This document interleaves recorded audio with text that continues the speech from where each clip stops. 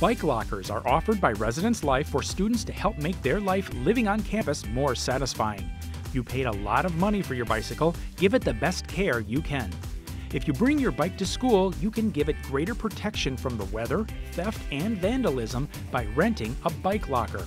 Bike lockers are completely enclosed storage units with a lockable door.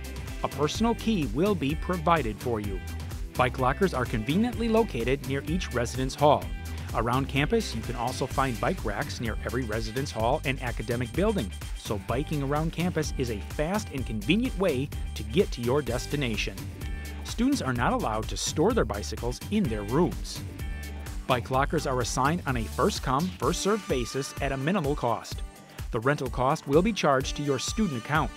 The cost to rent is $50 for the academic year, $25 for the semester, and $20 for the summer. Signing up for a bike locker is easy. Just go on to the Residence Life homepage and log into the student portal located on the right hand of the screen. Once in portal, there will be a bike locker application on the left side of the screen. Click on the link and fill out the information needed. A confirmation email will be sent to your UWW email account upon completion. The payment is not due at this time. The charge will be added to your student bill. After being granted a bike locker, you will be able to pick up your key. Keys will be available to pick up on the first floor Goodhue beginning on opening day or on any date thereafter that you might wish to rent a bike locker.